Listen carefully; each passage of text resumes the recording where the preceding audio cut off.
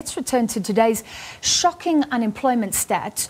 It is savings month, you'll recall, but with unemployment so high, many more retrenchments on the cards. Saving is actually a pipe dream for many South Africans, and economic watchers say things are going to get worse before they get better. As it stands, a whopping 92% of working South Africans won't even be able to retire. To discuss, we're joined by Mduduzi Luthuli from Luthuli Capital. Thank you very much. Mduduzi, were you shocked by today's unemployment figures? I think, look, we've sort of become used to living with structural unemployment, and today the numbers were a bit shocking because it was a bit of a blowout. But what the numbers do tell us is that we have a serious problem. It's an ingrained problem. It's a structural problem, and one doesn't want to come here and be dramatic and try to scare people, but what the numbers tell us is that something needs to happen, and something needs to happen soon, because every year we get these numbers, we are shocked for a day or two, we move on, the next year comes, and things are getting worse. And I genuinely believe that the current cabinet, the current government, at least I want to believe and I want to hope that they are doing something about it. But you simply look at those numbers, and the one thing you have to realize is that even if they are doing something about it and they genuinely are all hands on deck, this is something that's going to take years to rectify. So should we be saying give government more time? Because it's an economy that's got itself into a tailspin over years. Yeah. Is it still going to take years to fix? I mean, how do we live with that? Yeah, and that's the thing, and nobody wants to hear that. I wish I could sit here and give a 3-point plan. And this is how we turn the economy around, and next year this time structural unemployment won't be an issue. But this is going to take years, and I think for the first term, assuming that President Cyril will have a second term, his first term has to be focused with getting in front of business, holding hands, and really giving us confidence as the citizens, as business, because it's business that's going to change this.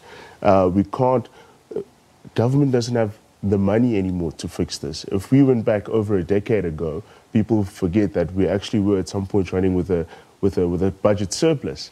There was a time in very recent history where the government actually had capital, and they could have allocated that capital to ensure that the economy, our infrastructure, is structured in a certain way, structured for growth. We spent that money on wages, and we 10, 11, 12 years down the line, and it's saying, what happened?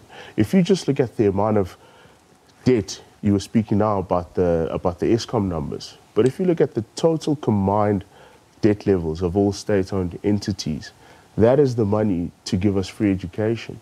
That is the money we're talking now about NHI, to actually implement that. That is the money that we're using. The safety nets for South Africans who are unemployed. Exactly. So there is a change in tone. The President himself talking about job losses to come. The Finance Minister is suggesting, I think, that there won't be protected employment in SOEs, as we've seen. So could we see a tsunami of retrenchment still to come? Look, I'd be purely speculating, but the one thing that the numbers do tell us is that it's certainly going to get worse before it gets better. We're definitely not in an environment where a year from now we're going to be seeing record job creation. That's definitely not the environment that we're in. So I think we need to brace ourselves for more retrenchment. Government is trying to cut the fat, and how much they can really cut, I don't know. But it's a difficult situation, and I think South Africans need to accept that and realize that. And now we need to have the conversation. I know people don't want words, but that's all I have at the moment is words. It's all we all have, and the stats are so bad. So we were talking about 92% of South Africans are not in a position to retire, never mind to lose their jobs right now. So just explain how bad that is. I mean, we're talking about savings month, but nobody's doing it and preparing for a potential retrenchment. You know, we're at the coalface of this, doing what I do as an investment manager, and we're constantly meeting clients, and they're saying, do I hear you? I hear you. You've done this financial plan. It's sound. I should be saving, but from where? Because the one criticism of our field, financial planning, is that it only caters to people with money but who are mismanaging it. Yeah. But the situation currently right now is not that people are being irresponsible or are mismanaging their money. They simply don't have it. You're asking people to make a choice, you know, between their children going to school or saving up and having an emergency fund, God forbid, if you are retrenched, because that's the only way you can protect yourself, is to have some sort of safety net, have some sort of emergency fund, have some sort of retrenchment cover. But that costs money, and you're asking people to take it from necessities. You know, people are not spending their money traveling or partying, and I see this. I speak with people every day, and we're asking them to say save. And now you're talking about retirement. You know, people are saying, "But I have problems now. I have debt now," and we've How sort can of you even think about the future? You know, we've sort of become a society that's firefighting, and people are focused on what is the problem next month, as opposed to, listen, 10, 20, 30 years from now, you're going to retire. And it's, well, I'll deal with that when it comes. And it's a very sad reality.